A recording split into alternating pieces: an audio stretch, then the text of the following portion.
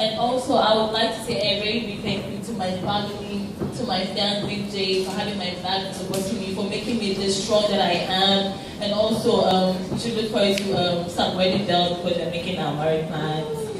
Yeah, and I was telling you that I love him so much. Such a wonderful man. He's giving me so much support. I think that I don't know where I would be right now because it was hell for me back in South Africa, especially even not what Africa thought about me, but especially what Ghana thought about me, because I went there to represent my country and I thought that I was doing it so well. But we are humans, so please.